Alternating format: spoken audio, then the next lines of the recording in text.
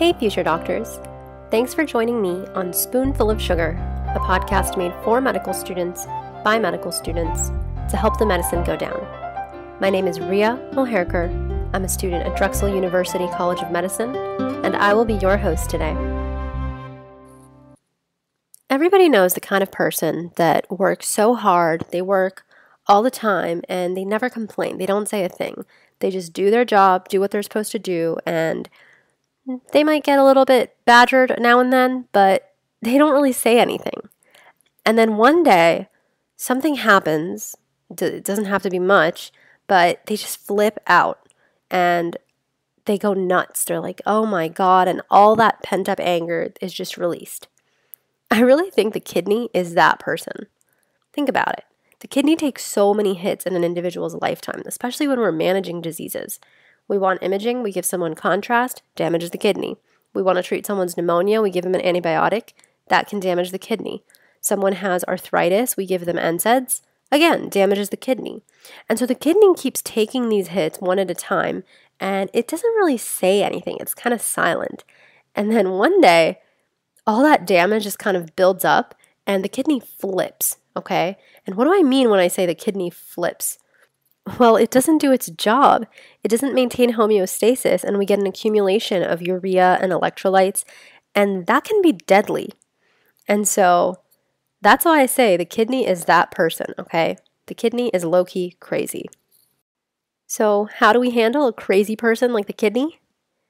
Well, we look out for them. We check in with them. We try to see if they're okay. And if they're not okay, then we try to figure out what's going on so that we can manage that. And that's exactly what we have to do for the kidney. In today's episode, we're going to talk about how we look out for the kidney in the setting of acute kidney injury. We are going to talk about how we monitor for kidney injury, the possible causes of kidney injury, and then dissect those a little further to talk about the pathophysiology. Like I said earlier, the kidney doesn't quite speak, okay? No one comes in with kidney pain the way they do with chest pain or confusion or signs of stroke. So we have to look out for the kidney. And to do that, we use particular measurements. So it's really important to understand what measurements we use and why. So one of the ones that we use is creatinine. What is creatinine? Creatinine is a breakdown product of creatine phosphate in the muscle. Okay, so it's basically a protein product. So why do we use it? What does it tell us about the kidney? So creatinine is used as a surrogate measure for the glomerular filtration rate, or the GFR. Do you guys know what the gold standard for GFR is? The gold standard for GFR is actually something called inulin. And inulin is a substance that's freely filtered by the glomerulus, and then after that, it's not secreted or reabsorbed. And so that's why inulin gives us a perfect measure of the GFR. If we measure the inulin in the urine, then that should correlate really well to the GFR.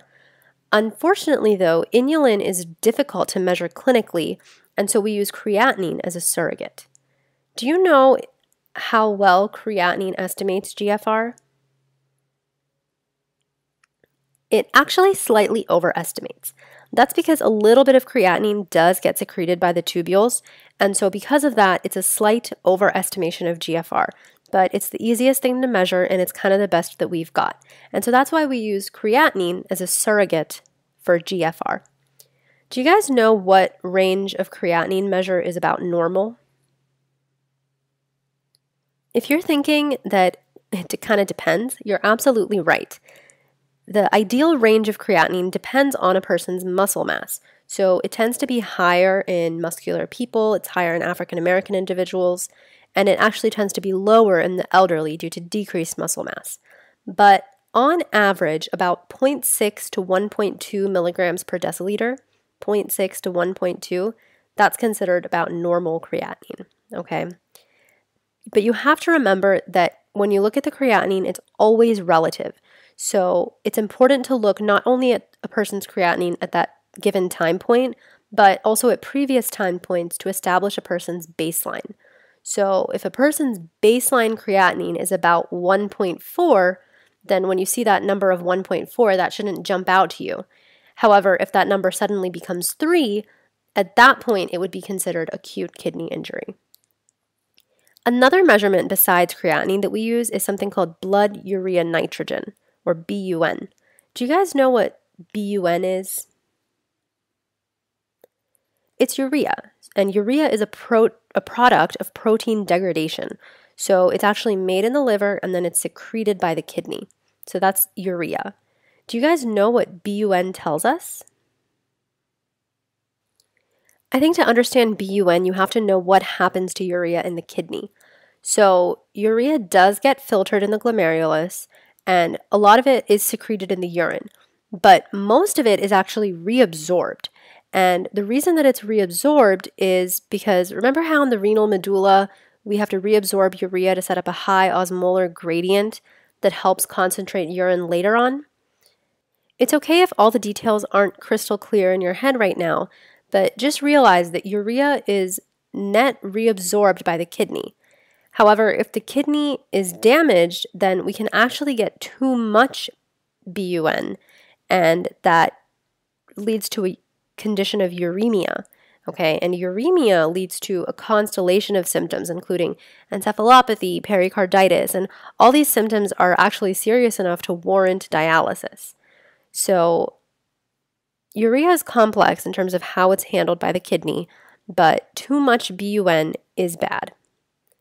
So, do you guys know what normal BUN is? It's about 7 to 20 milligrams per deciliter. So if it rises too much above that, then you know that the kidney's not working well. So creatinine and BUN, these are the main tests of kidney function, and we can actually correlate them in a ratio. So we can use the BUN to creatinine ratio to see how well the kidney is working as well. There's a few other helpful measurements in the context of kidney injury, and we'll discuss these in more detail in the context of each type of kidney injury, but just keep these in the back of your minds. Some other measures that we do use are urine osmolality, which is measured in milliosmoles per kilogram. We also use urine sodium concentration in milliequivalents per liter. And then we also use fractional excretion of sodium, or FeNa. It's FeNa. This is a more complicated formula, but it basically relates sodium to creatinine, and it calculates a fraction of how much sodium is excreted. Don't worry about all of these values too much, or all these types of measurements, because when we go into the different types of acute kidney injury, we'll talk about what happens to each measurement, and I think it's easier to understand given some context. So that brings us to our discussion of the different types of kidney injury. Now, it's important to realize that kidney injury can be either acute or chronic. So we are going to focus on acute injury, but it's important to realize that acute injury can still happen in somebody who has chronic kidney injury. And so in that case, it would be called acute on chronic kidney injury, or AKI on CKD. So how do we know if someone has chronic kidney disease? The easiest way is to just look at their creatinine. If their creatinine is just like riding in the 3s or 4s range, then you know that they have some baseline pathology, but it's always at that level, and so you know that it's not an acute injury. Now, if that same person with baseline in the 3s or 4s comes in, suddenly with a creatinine of 6, then you know that something's up and you have to investigate it further. So how do we investigate acute kidney injury? How do we categorize it? We categorize it based on where the damage happens. So it can either be pre-renal, happening before the kidney.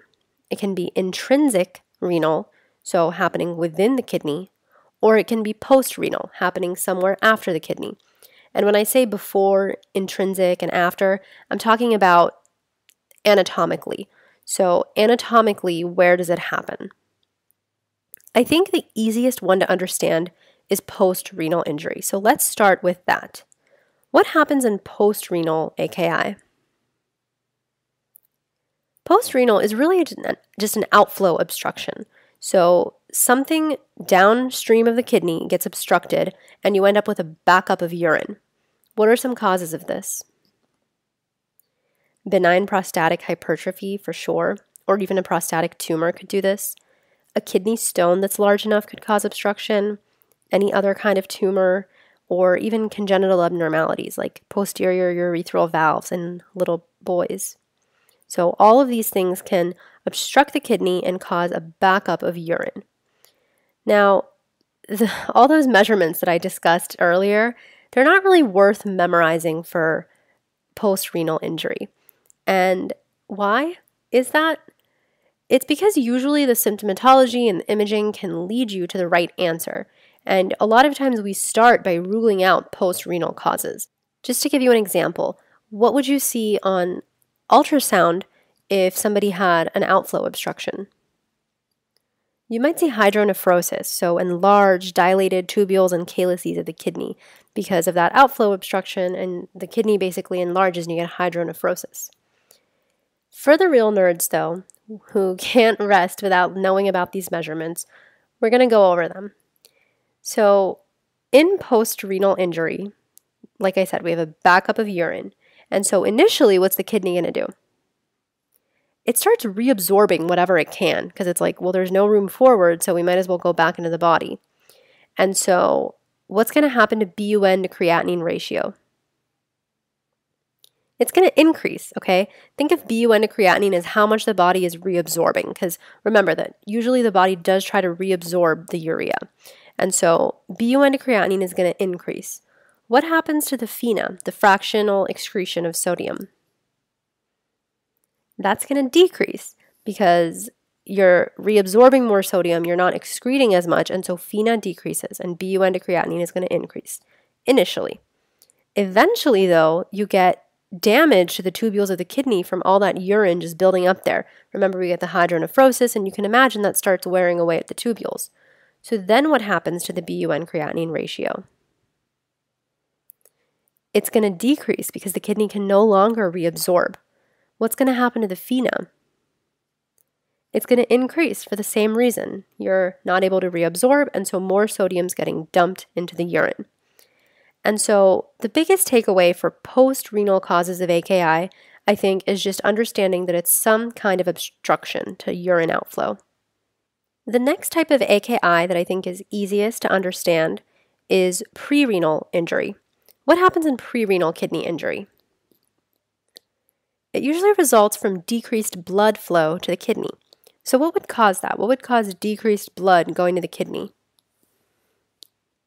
Any type of volume depletion, for sure. So for volume depletion, think renal versus extrarenal causes. Renal causes would be things like diuretics or osmotic diuresis, as in diabetes. Extrarenal would be volume loss in other ways, so vomiting, diarrhea, if you have systemic burns, if you're bleeding a lot, those can all lead to volume depletion. What are other things that could cause decreased blood flow to the kidney besides volume depletion? So this is kind of tricky, but you can get intravascular volume depletion. So what are some conditions where you might be fluid overloaded, but there's actually decreased blood inside your vessels? Think about heart failure, liver failure, okay? They can cause edema, ascites, and so there's a lot of fluid in the body, but it's not where it's supposed to be, and so we're actually getting decreased blood flow to the kidney anyway. Other causes of pre-renal injury? States of shock. So in like sepsis, neurogenic shock, anything that causes shock is causing, it's an impairment of perfusion, and so we're not getting adequate perfusion of the kidney either, and so that can lead to AKI. And then pretty much anything that decreases blood flow to the kidney. The main things I want you to think of are systemic volume depletion as well as intravascular volume depletion, and then think of states of shock. Now, what happens to our measurements in pre-renal injury? So, BUN to creatinine ratio, what would happen to that? Well, in pre-renal, think, do you want to absorb or do you want to excrete? In pre-renal kidney injury, if we're not getting enough blood flow, we probably want to reabsorb because the kidney thinks we're volume depleted, okay? And so it's going to absorb more, and so the BUN to creatinine ratio is going to increase. And now I'm going to start giving you some numbers because I think it's worth knowing. So the BUN to creatinine ratio in pre-renal AKI is actually over 20, okay? What happens to FeNa? Do we want to absorb or excrete? So we want to absorb, and so the FeNa is going to decrease. And again, a number, the FeNa is going to be less than 1% in pre-renal AKI. If you looked at the urine sodium would be less than 20. So think low sodium in the urine. What would be the urine osmolality in pre-renal AKI? Again, think, are you absorbing or are you excreting? You're trying to absorb, and so the urine is going to become concentrated, and urine osmolality would be high, like over 500, because we're reabsorbing the water and we're concentrating the urine. So BUN creatinine and urine osmolality are going to be high. The urine sodium, or you can look at the FeNa, those are going to be low.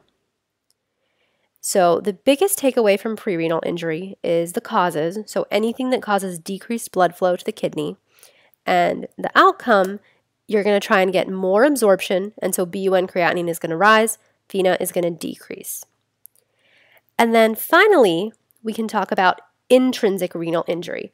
I saved this one for last because there's a few more details that I want to go over here. I'll just start by asking though, what causes intrinsic renal injury? So the answer is actually several things.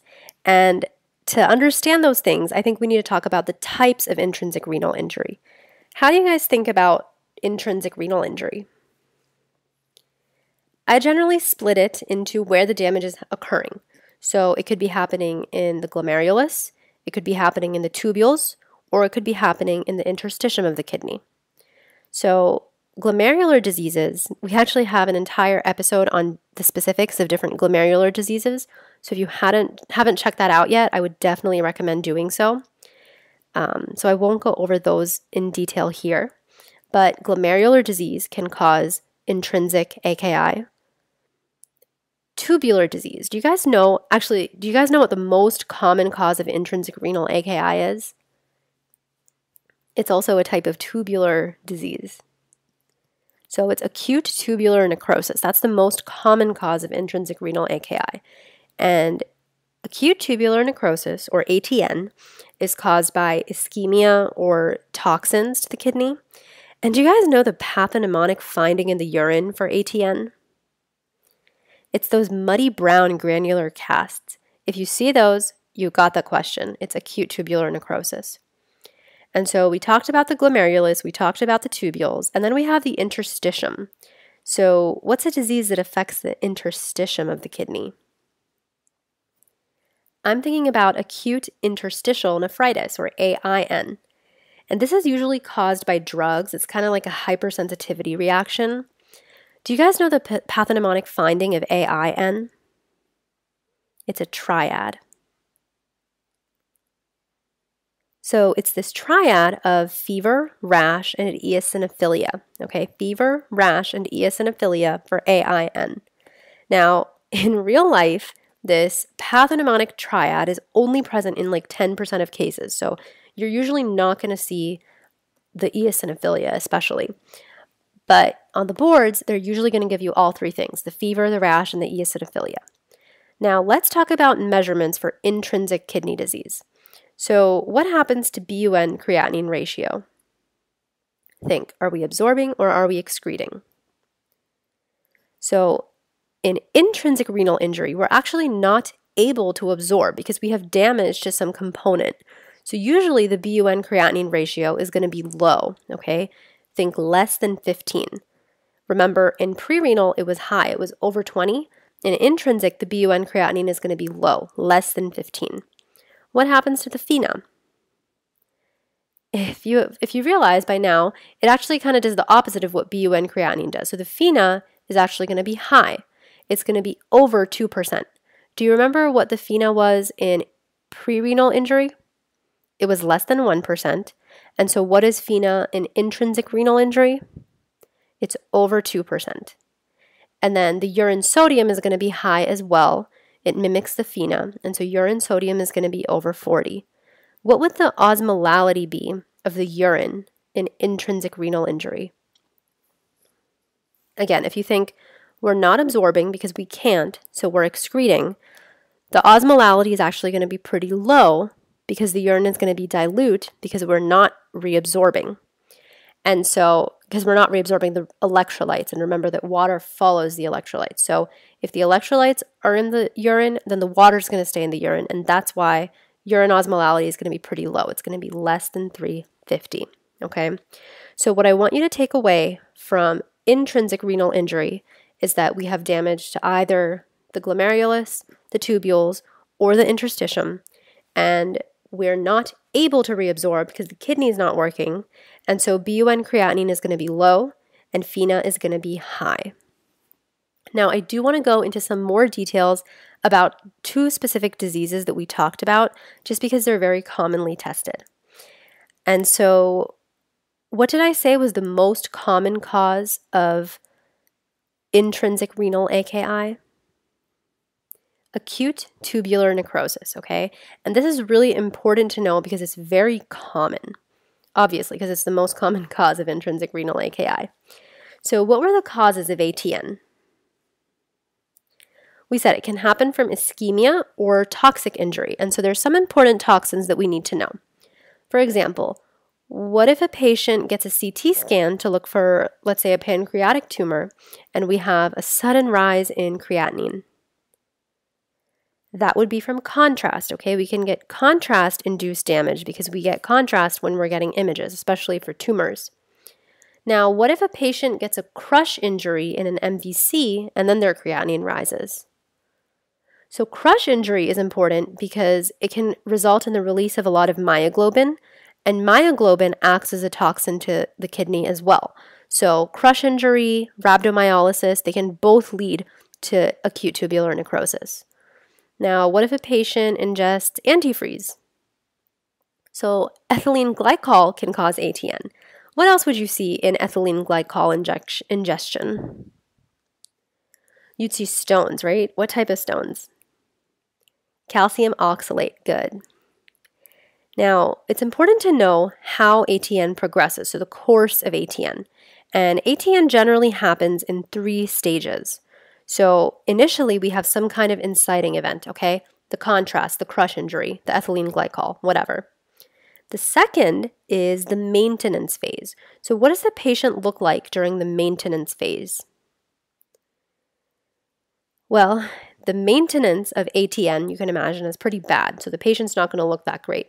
They're going to be oliguric. They're not making a lot of urine. They're going to be uremic. They're going to be hyperkalemic because they're not making urine, and they're going to be in a state of metabolic acidosis, okay? So remember that it's important to know that in the maintenance phase of ATN, we're going to not be making a lot of urine, we're going to be hyperkalemic, and we're going to be having metabolic acidosis going on. So the third phase then is the recovery phase. So the opposite. What's going to happen in the recovery phase of ATN? We're polyuric, we're hypokalemic, okay? Because remember, before we were oliguric and we were hyperkalemic. In the recovery phase, we're now making more urine and we're losing that potassium. And then the creatinine is going to fall as well. So in healing, what we actually get is re-epithelialization of the tubules. Because remember, in acute tubular necrosis, we're getting literal necrosis of those tubules. And so the tubules are kind of falling in, the epithelial cells are falling into the tubules, and that's what creates those muddy brown casts. So what we see on urinalysis is the necrotic epithelial cells that are in the tubules, okay? So when ATN finally heals, we get re-epithelialization of those tubules. Wow, that's hard to say.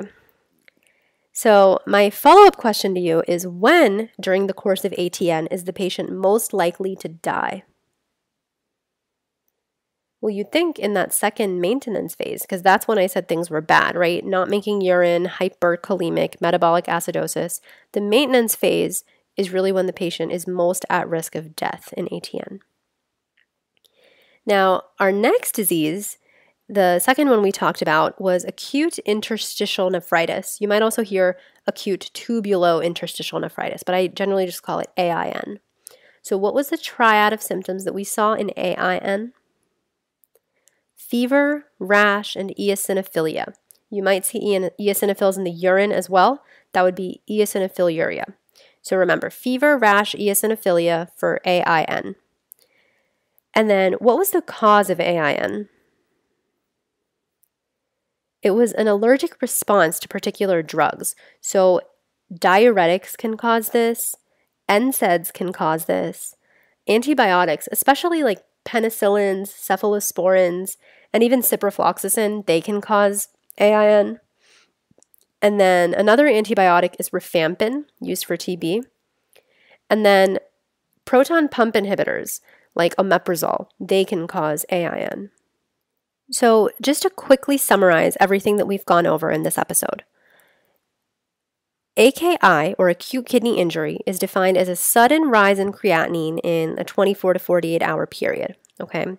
And it's important to look at a person's baseline creatinine to know that that creatinine rose acutely. So it can occur on a background of chronic kidney disease, and so you have to look at the baseline creatinine.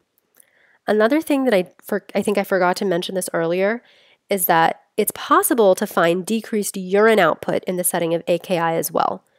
Like, especially if you have some kind of obstruction, you'd have decreased urine output. If you have decreased blood flow, you'd have decreased urine output. So it's not necessary, but it can happen in AKI as well. The biggest thing you're going to look at, though, especially on the exam, is the patient's creatinine.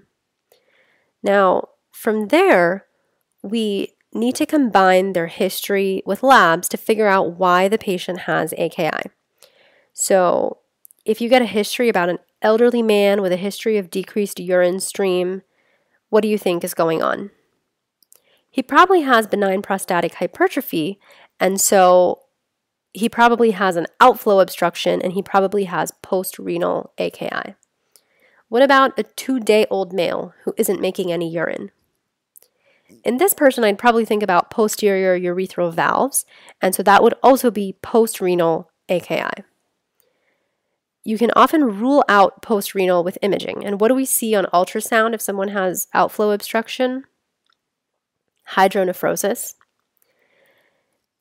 Now, what if the BUN creatinine ratio is high, the FeNa is low, and the urine osmolality is high? I'll repeat that. The BUN creatinine is high, the FeNa is low, and the urine osmolality is high. What type of injury is that? I'm thinking pre-renal, okay? Because it looks like we're trying to reabsorb stuff. And so causes of pre-renal are decreased blood flow. That can be from depleted volume, total volume, so like peeing, bleeding, vomiting, diarrhea. It can be from decreased intravascular volume, as in cirrhosis or heart failure, or it can just be from decreased blood flow to the kidney, like in sepsis or shock. Now, what if I switch all those and say the BUN creatinine is low, the FeNa is high, and the urine osmolality is low? Again, BUN creatinine is low, FeNa is high, and urine osmolality is low. That's intrinsic renal, okay? Because we're not able to reabsorb, and so everything gets excreted. Now, muddy brown granular casts is pathognomonic for acute tubular necrosis. Very good. Recent treatment with antibiotics, and now the patient has fever, rash, eosinophils. That's pathognomonic for acute interstitial nephritis. So thanks, guys, for playing along with that little summary review. The moral of the story is, don't forget about the kidney. It's very sensitive, and so we always want to look out for it and check in with it.